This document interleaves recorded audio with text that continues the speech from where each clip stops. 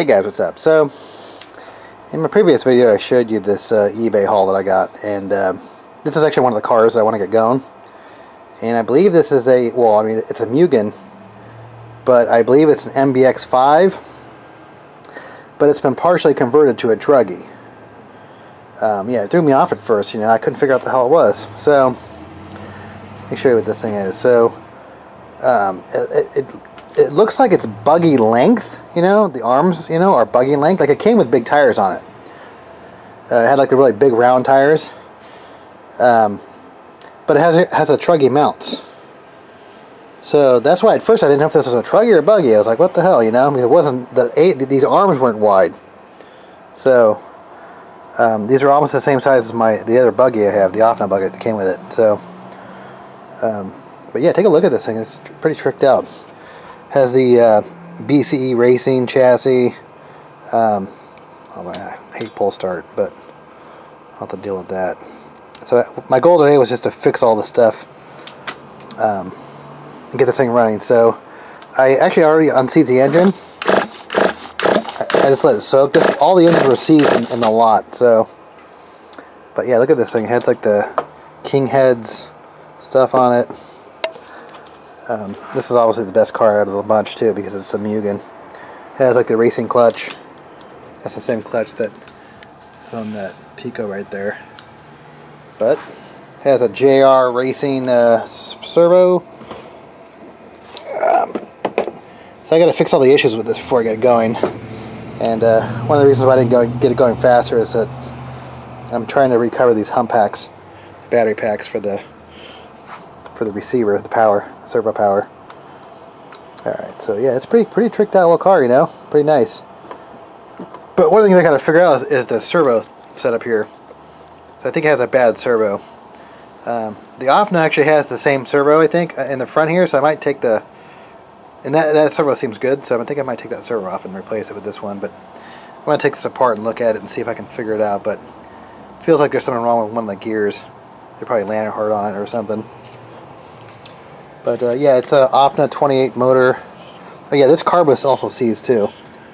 I'm going to have to get my stuff there, break up the gum. And I'm going to take the tank off and ultrasonic clean the tank. Look at the stuff that's in there. Still nitro fuel from like probably 15 years, 10 years, who knows. Yeah, because I figured this car is from around 2005 to 2008. This is actually the first vehicle that they did a Truggy conversion on. So they had the MBX5, right? Then they came out with a conversion kit that you could convert this thing into a Truggy. That's why it was so confusing, because they didn't really have a Truggy for that version. All you could do was get the conversion kit. But then when they came out with the MBX6, that's actually when they came out with the factory Truggy. So, alright, seems like a fun project, and we'll get it going. So, like I said, I'm recovering the hump packs, the battery packs. I got the receiver working, but I might want to take this carb off and ultrasonic clean it. But enough rambling, I gotta get going here. All right. Yeah, this guy was serious. Look at the quality of that fuel filter. I mean, that's definitely not a cheapo one. Like, the cheapo ones just have like a screen on them, you know? Alright. Alright.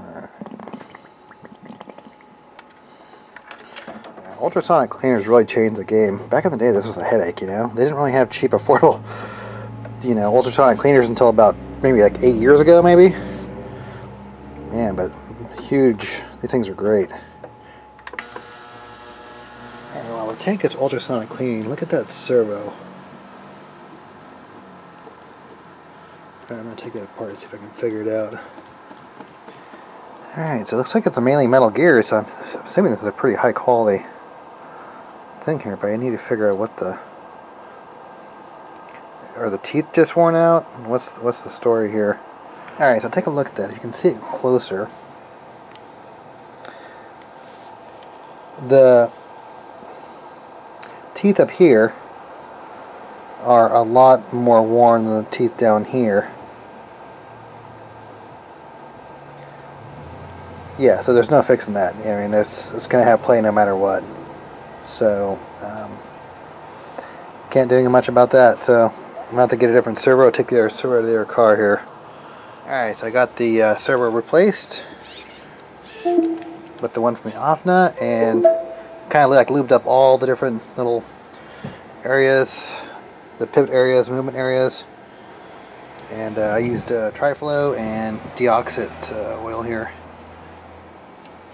Yeah, man, the quality is a whole different level with the Mugen versus the OFNA. Just the level of rigidity and just the design of the parts is a million times better.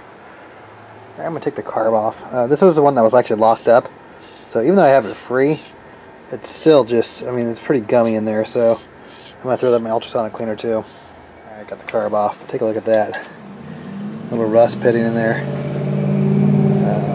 Hopefully that will polish itself off as it goes, but I should take this whole thing apart and clean it. Alright, so I'm going to take this thing apart. So I'm going to actually write down the settings, what this guy had on there, how many turns for the high-speed needle, low-speed needle, and the curb idle. Alright, so I'm just going to throw the carb in with the same tank stuff.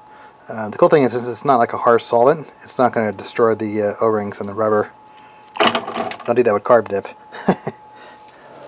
Bottle's backwards, but... Alright, so I'm running out of light here, but I got the carb cleaned up. Yeah, it was actually really rusty in there, so got it all. It was all gunked up and rusted up, so I'm glad I took it apart and cleaned it. All right, so compression feels pretty good on this thing. Okay, that's good. Except the servo is reversed. I got to figure out how to reverse it in the remote. We're ready to go. Send a tank through it. Pretty cool remote. I mean, it's old technology, but it was pretty high end at the time. Got this going in the right direction now.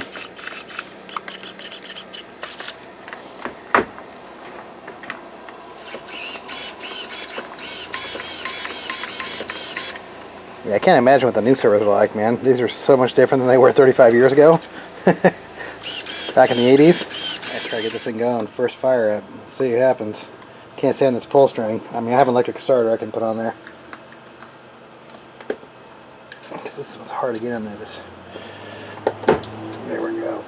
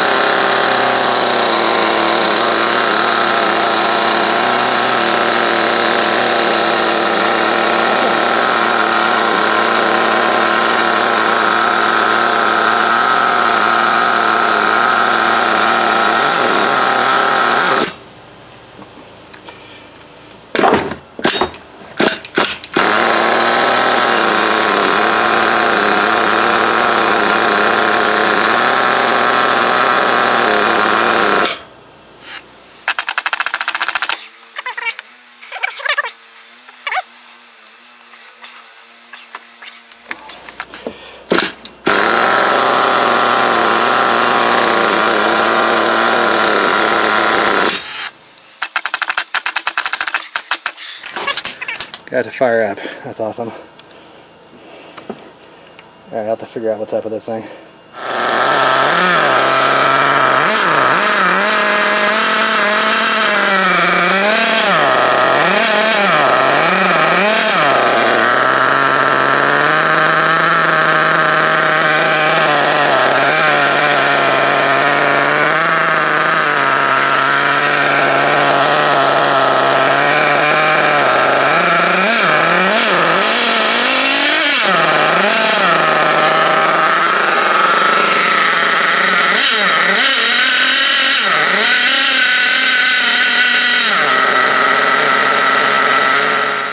Alright, that was actually pretty hilarious. Yeah, this thing's gonna be badass. Yeah, it just seems like it has way more juice than that little 110 scale, you know, just a whole different ball game. Alright, this is gonna be fun. Alright, cool.